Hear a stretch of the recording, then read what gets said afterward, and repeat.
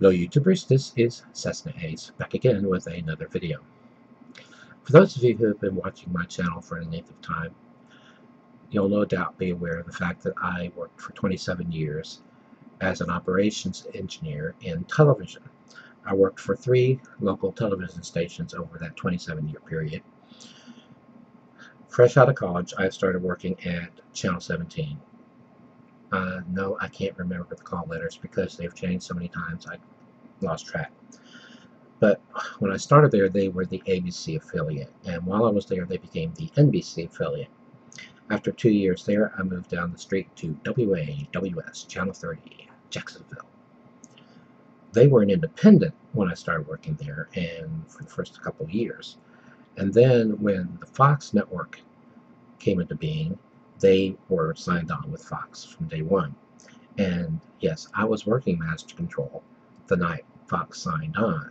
So I ran the first Fox show, and I well remember what it was, Married with Children. After 5 years there, I moved to WTLV TV 12, which at the time was the ABC affiliate, and then they switched to NBC. Sense a pattern here. Of all of the commercial television stations in Jacksonville, only one has never changed network affiliations. I'm not talking about the PBS stations because they're non-commercial. Of the commercial stations, only one has never changed network affiliations, and that would be WAWS, Channel 30. They started with Fox, and they're still with Fox. And in fact, the parent company that owns Channel 30 bought Channel 47, which for the longest time was an independent, and then they signed on to the UPN network, and now they're the CBS affiliate. And they also own Digital Channel 32, which is the MyTV affiliate. MyTV is owned by Fox. Anyway, I kind of got a reputation for being interested in promotional material, and so periodically the heads of these various television stations' promotion departments would come by Master Control or Tech Center, wherever I was working that day, and I'm clearing out my office. You interested in any of this? And I always jumped at it. That's how I got a hold of an original 1966 press kit for Star Trek. But that's not what this video is about. This is for something I forgot I had, in fact. This is Star Album 1964-65 Souvenir Guide to Television's Finest Schedule of Entertainment, News, Information, and Sports. This was handed out to representatives of the network affiliates for NBC back in '64.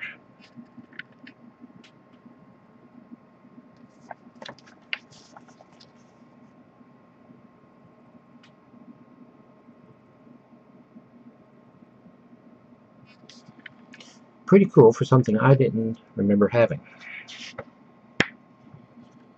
Here's Walt Disney.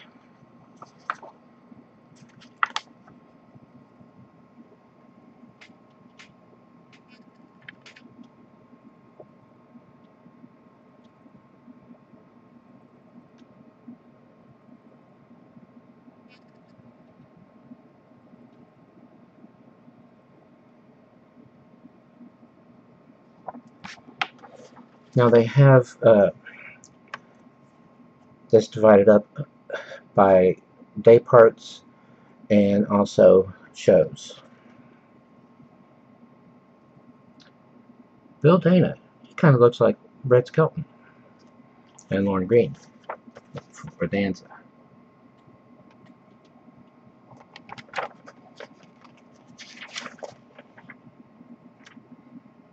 Sticking with Bonanza. Bonanza was a highly rated show and in fact sold a lot of color television sets. At the time, NBC was owned by RCA. What did RCA make? Television sets.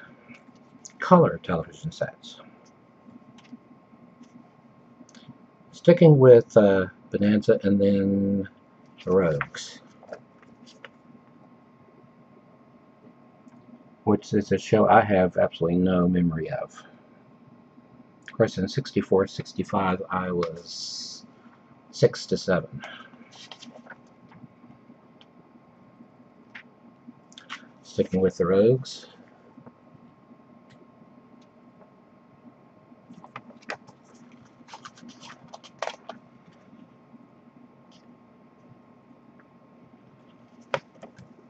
Again, the Rogues.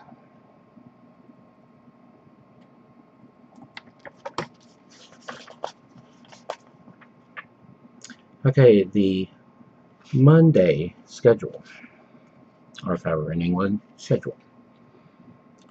7:30, 90 Bristol Court. It's a 90-minute show. It was. 9 o'clock, Andy Williams Show. 10 o'clock, the Alfred Hitchcock Hour. And a newcomer this TV season, Debbie Watson in 90 Bristol Court.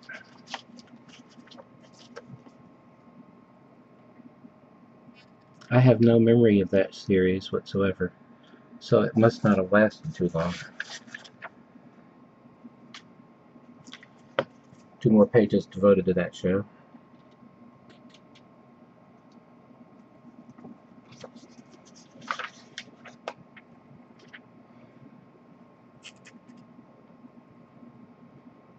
Okay, 90 Bristol Court, and on the next page, Harris Against the World.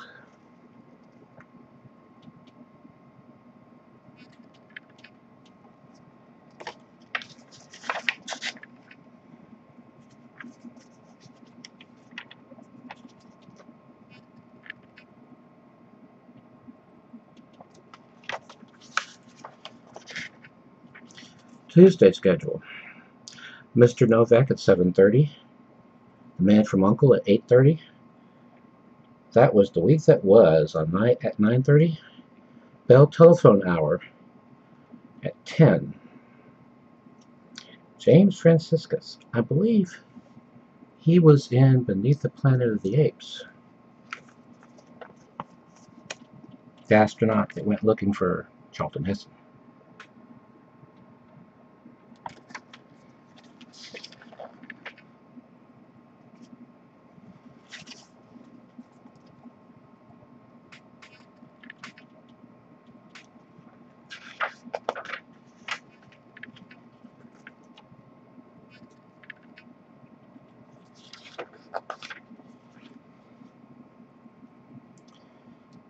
That was the week that was in the Bell Telephone Hour.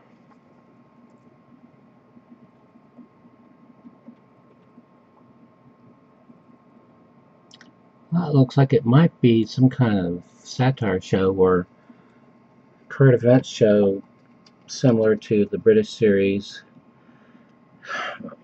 Have I Got News for You. Wednesday, 7:30, The Virginian. 9 o'clock, Wednesday night at the movies.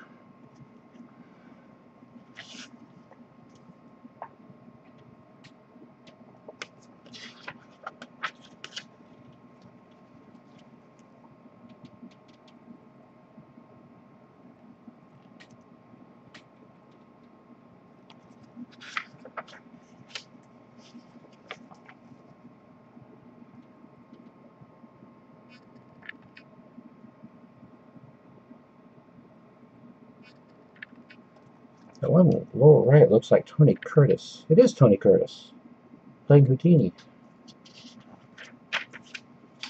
The Thursday night schedule. 7:30, Daniel Boone. 8:30, Dr. Kildare. 9:30, Hazel. I remember Hazel because it was in reruns for several years. 10 o'clock, Craft Suspense Theater. As back then, sponsors had their name in the show a lot of the times.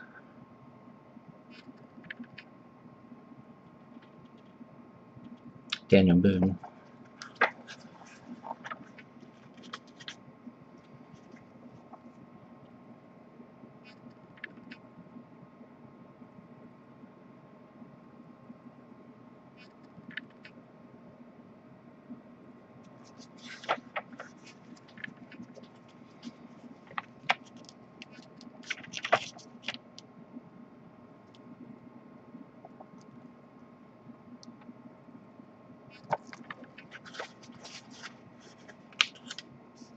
there is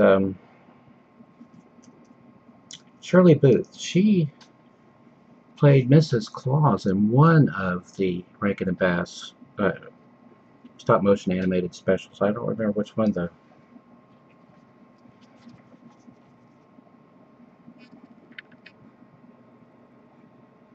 Hazel.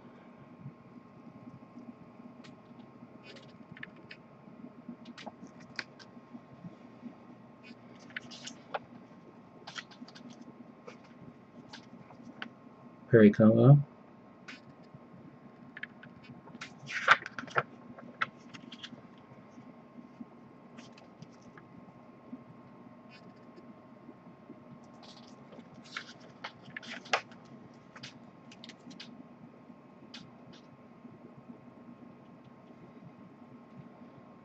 Jack Benny.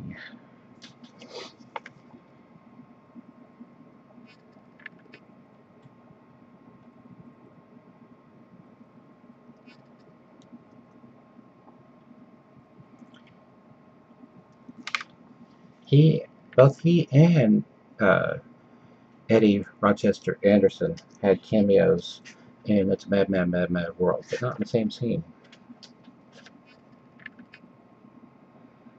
The one and only Jack Carr. He hosted The Tonight Show and infamously refused to go on after they censored one of his jokes, and the network had nowhere to go. Okay, Saturday, 7:30, Flipper, which I saw dubbed into German on German television when we lived there. 8 o'clock, The Famous Adventures of Mr. Magoo, which I have on a box set and DVD. 8:30, Kentucky Jones. 9 o'clock, Saturday Night at the Movies. They call him Flipper, Flipper, Flipper, faster than lightning. That show seemed like it was in syndicated reruns for a long time.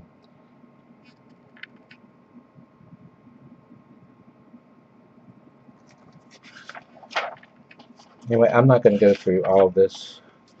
It would take all night, at least at the rate I'm going.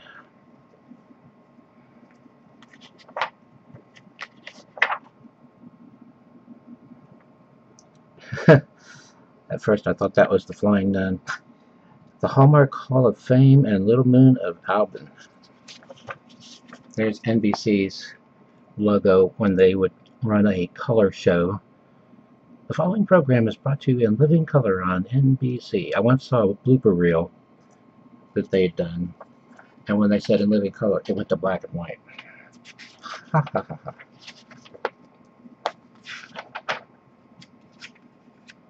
Danny Thomas and the one and only Jonathan Winters. He was in It's a Mad, Mad, Mad, Mad World. He had a major part.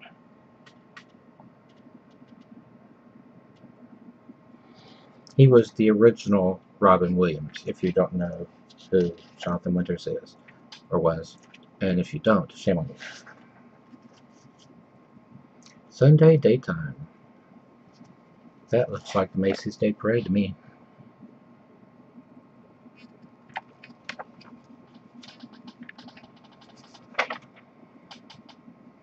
For the youngsters, NBC's Children's Theater. Spelled the proper way. T-H-E-A-T-R-E, not T-H-E-A-T-E-R, which is how I frequently see it spelled. Let's see. At 9:30 a.m., Hector Heathcote. 10 a.m., Underdog. We have those on DVD. Oh, a Jerry Anderson series at 10:30 a.m., Fireball XL5.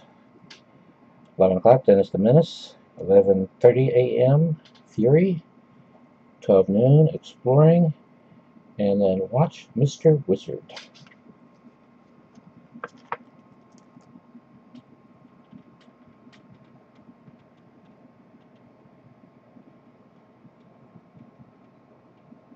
not in focus, but it says Fireball XO5, just so you know I wasn't making it up. Daytime, Monday through Friday, 10 a.m. Make Room for Daddy, 10:30. Word for Word, 11 a.m. Concentration, 11:30. Jeopardy, 12 noon. Say When, 12:30 p.m. Truth or Consequences, 1:30 p.m. Let's Make a Deal, 2 p.m. The Loretta Young Show. No, the Loretta Young Theater. 2:30, The Doctors. 3 o'clock, Another World. 3:30, You Don't Say. 4 o'clock, The Mets Game, and so on. The networks programmed a lot more of the daytime than they do now.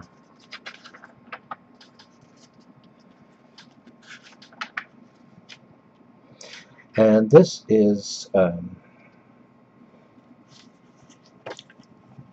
given some poignancy because this came out promoting the 64-65 season.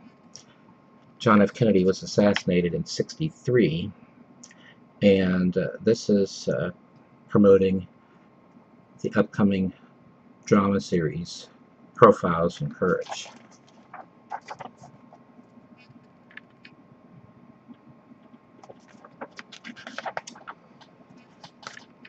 And then the rest of it is all devoted to news and sports.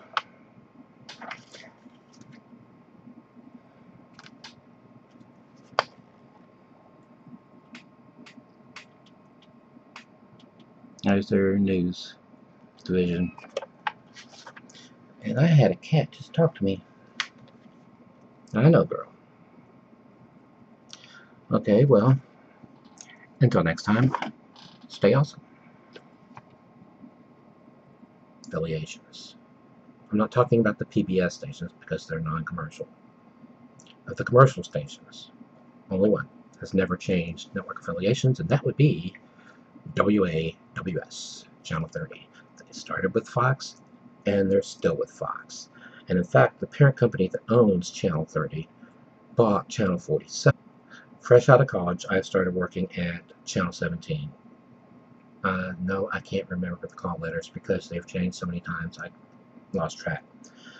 But when I started there, they were the ABC affiliate, and while I was there, they became the NBC affiliate. After 2 years there, I moved down the street to WAWS, Channel 30, Jacksonville. Hello YouTubers, this is Cessna Ace, back again with another video. For those of you who have been watching my channel for any length of time, you'll no doubt be aware of the fact that I worked for 27 years as an operations engineer in television. I worked for 3 local television stations over that 27-year period, married with children. After 5 years there, I moved to WTLV TV 12, which at the time was the ABC affiliate, and then they switched to NBC. Sense a pattern here. Of all of the commercial television stations in Jacksonville, only one has never changed network. They were an independent when I started working there, and for the first couple of years. And then when the Fox network came into being, they were signed on with Fox from day one. And yes, I was working Master Control the night Fox signed on, so I ran the first Fox show, and I well remember what it was.